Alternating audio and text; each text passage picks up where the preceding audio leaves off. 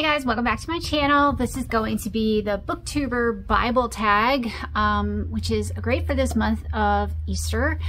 I was tagged by Mrs. Thomas, so thank you so much, Mrs. Thomas, for this. I really like this tag. It's a great one, and I'm excited to answer all these questions.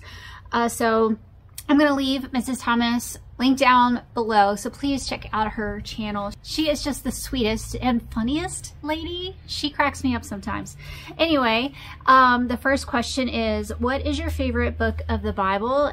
I have many for this answer, but I have managed to narrow it down to two, and that is the book of John. I picked John over the other Gospels because he was the closest to Jesus. So I don't know, I really appreciate his account of things. So yeah, I picked John, and I also pick Ephesians because for me, being a newer Christian who did not grow up, going to church or anything like that, I didn't grow up around Christians.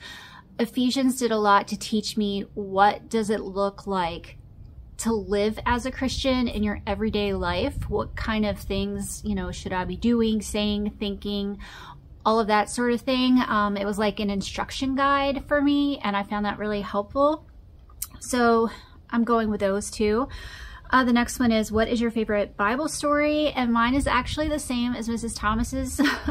I love Daniel, the whole book of Daniel I love, but I especially love the story with Shadrach, Meshach, and Abednego. And it was just funny hearing her talk about it because I'm like, yeah, exactly that. So yeah, I just found their faith to be outstanding and their obedience to God.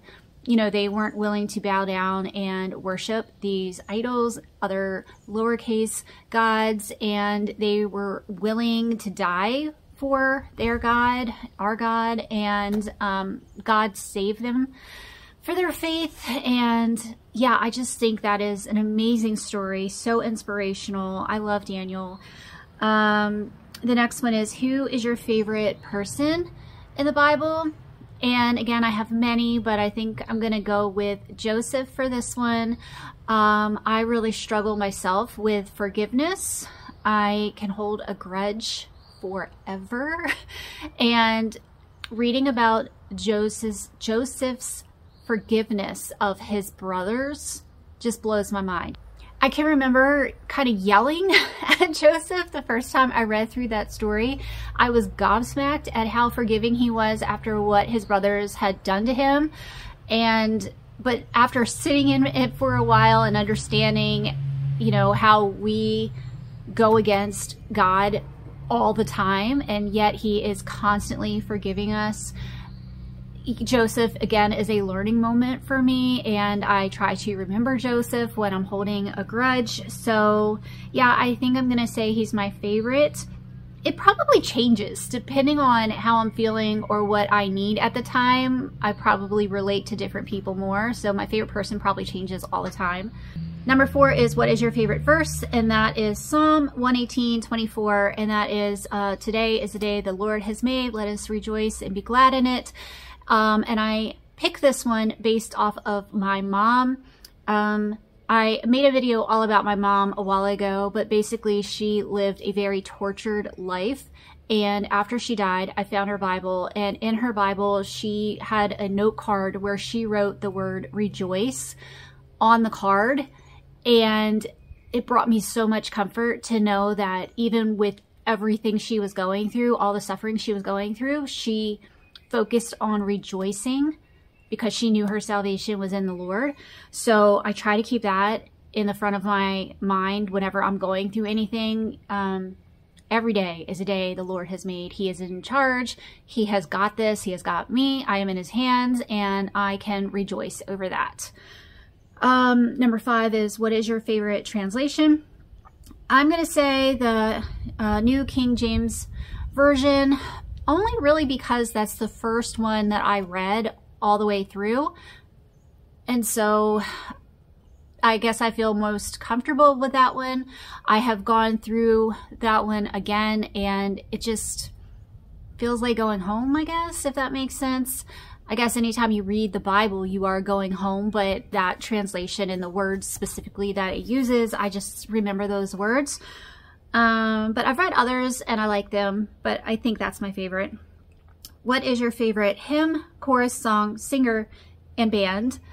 For this one, my favorite songs, I have two favorite songs. One is In Christ Alone, and I really love the version that Steph McLeod does. He is Irish or Scottish, I'm not really sure, but he has a version with like bagpipes and it's Celtic. It's beautiful. I will find that video and I will leave it linked down below. Makes me cry every time I hear it.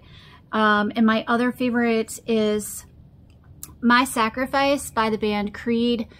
It's up in the air whether Creed is a Christian band or not, but that song specifically, again, makes me cry every time I hear it. I literally can get teary-eyed thinking about it, thinking about that song. It's a beautiful song. So yeah, those are my favorites. I don't have a favorite hymn or chorus. I'm not really sure what that is. Because again, I didn't grow up going to church, so maybe I should try to listen to some hymns. Actually, if you have a favorite, leave it down below for me, because I wouldn't even know where to start. Number 7 is, what is your favorite Christian movie? I am going with Jesus Revolution that came out last year, I think last year. And I'm saying that because not only it was an excellent movie, I cried multiple times through that movie and I related to a lot of things that were in that movie. But I haven't seen that much. I haven't watched that many Christian movies. So there may be ones out there that are better, but I don't know. But I loved that movie. Number 8, who is your favorite speaker / preacher? I'm going with Paul Washer because he does not sugarcoat anything. He's tough. He is really tough. And every time I listen to him, I'm just like, oh, man, I have got to change so much. But yeah, I really appreciate that he does not sugarcoat anything. That's what I need. I don't want, you know, like bubblegum kind of preaching. So yeah, I think he's my favorite. And then my favorite sermon, which is again great for this time of year, and I will find that and leave that one linked down below. But it's a sermon, and I'm not sure who gives the sermon. I don't remember his name, but the sermon is called "It's Friday, but Sunday's Coming." I listened to that multiple times right before Easter, sob through it every time. You've got to hear it. If you haven't heard it, amazing. Number 9. Who is your favorite fiction and nonfiction authors? Again, so hard, but I'm just gonna say Tessa Afshar for my favorite fiction. She writes biblical fiction, amazing. And my favorite nonfiction author, I'm gonna say A.W. Tozer. Again, he does not sugarcoat anything. He is a very serious man. He does not let us get away with anything. So I really appreciate that. The next one is favorite nonfiction and fiction books. My favorite nonfiction book would be Pursuit of God by A.W. Tozer. And my favorite fiction book, I mean, there's probably 100 that I would put on this list, but I'm going to narrow it down to Safely Home by Randy Alcorn because that book destroyed me.